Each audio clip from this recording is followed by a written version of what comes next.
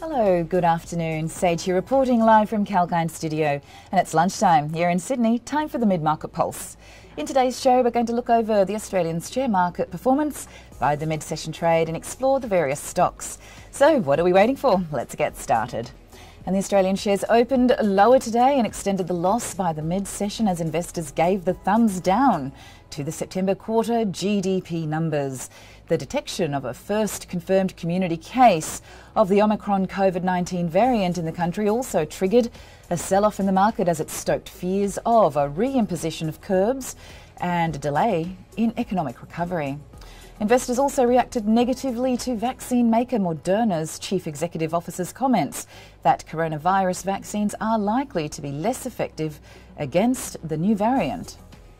And snapping the previous session gains, the ASX 200 index was down by 64.40 points, or 0.89% by the mid-session trade.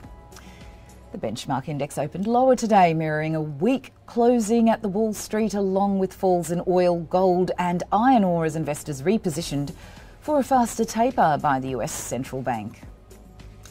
In the overnight trade, the US market closed lower amid concerns about the COVID-19 Omicron variant's impact on the global economy, and the looming fears about a reduction in coronavirus stimulus also injected negatively in the market. The Dow Jones Index and the S&P 500 ended 1.9% lower each, and the Nasdaq Composite fell 1.6%. And the US Federal Reserve Chairman Jerome Powell said on Tuesday that the risk of higher inflation had increased, and the US Central Bank is considering winding down bond purchases earlier than forecast. So in his testimony before the Senate Banking Committee, Powell said the US Central Bank could revisit its plan to scale back bond purchases because of a strong economy and surging inflation. And back home, the Australian economy contracted by 1.9% during the September quarter as the Delta outbreak disrupted economic recovery, putting half the population under lockdown during most of the period. The contraction in GDP was lesser than the economists' expectations of a 2.7% contraction. And on an annualised basis, the economy grew by 3.9% higher than the analysts' expectations of 3% growth. And meanwhile, on the sectoral front, all 11 sectors slipped in the negative terrain. And the consumer staples and utilities sectors were the worst performers, with each falling more than 2%. A-REITs, tech, energy, telecom, financials, consumers, discretionary and industrials also witnessed a surge in selling, dropping over 1%. In the next segment, let's focus on the top gainers and losers by the mid-session trade, beginning with the worst performing stock on the ASX pack, automobile component manufacturer GUD, which fell nearly 7% by the mid-session. And some of the other notable losers were the gold producer Chalice Mining, healthcare business Medicus, industrial explosives and chemical supplier Incitec Pivot, and the global online marketplace Redbubble. On the gaining side, mineral explorer South 32 topped the chart by rising 2.5%.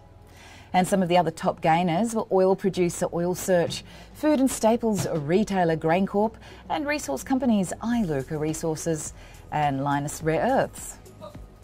And now, before we move to the newsmakers, let's take a small break.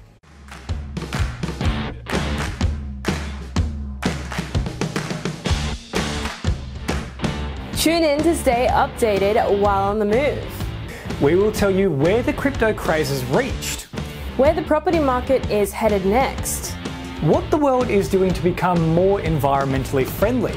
Apart from tracking the daily market charter.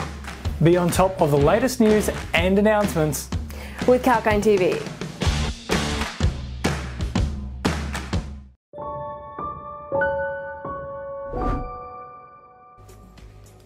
Welcome back, Sage here. Let's move on now to the stocks that created a buzz on the ASX today. And shares of Australian and New Zealand banking group fell as much as 0.9% by the afternoon as it faces a class action from law firm Finney McDonald. The class action is said to cover certain credit card holders in the period from 1st July 2010 right through to 1st January 2019, alleging that the bank's credit card contracts violated the Australian Securities and Investments Commission Act. ANZ Bank said it will review the claim and will provide any updates as required. Charter Hall Retail REITs shares climbed 1.5%. after the property investment firm acquired Ampol's portfolio and upgraded its earnings guidance. The company has acquired a 49% interest in a portfolio of 20 Ampol fuel and convenience retail centres for 50.5 million Australian dollars. The remaining 51% interest will be retained by Ampol. The deal will be funded by existing debt facilities and is expected to leave pro forma gearing at 34%. The company has also upgraded its guidance, expecting financial year 22's earnings per unit to finish at the top of its prior guidance range. And the full year dividends are expected to be no less than 24.3 cents per unit.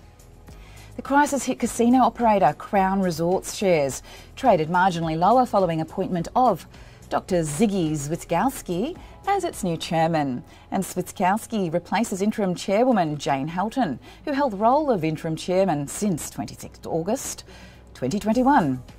Will remain as an independent non-executive director of Crown. And the appointment of Switkowski as an independent non-executive director of Crown has become effective following the receipt of all necessary regulatory approvals. And shares of Australian ethical investments dropped nearly 4% despite raising earnings guidance. The wealth management company expects net profit over the 6 months to December 31st, 2021 to be up 8%. The company said funds under management rose 9% as on October 31st, 2021. And the metal detector and wireless communications business Codan saw its shares falling over 2% after it announced acquisitions of the UK-based company Broadcast Wireless Systems. The company's subsidiary Domo Tactical Communications has acquired 100% of the shares of BWS from its founders, and the transaction is funded by Codan's existing debt facility. And thank you for your company on that report, but that's all for now on the Mid-Market Pulse. Stay tuned to Kalkine TV as we have many more shows lined up for you for sharing live updates across the economy, markets and sectors. Sage signing off.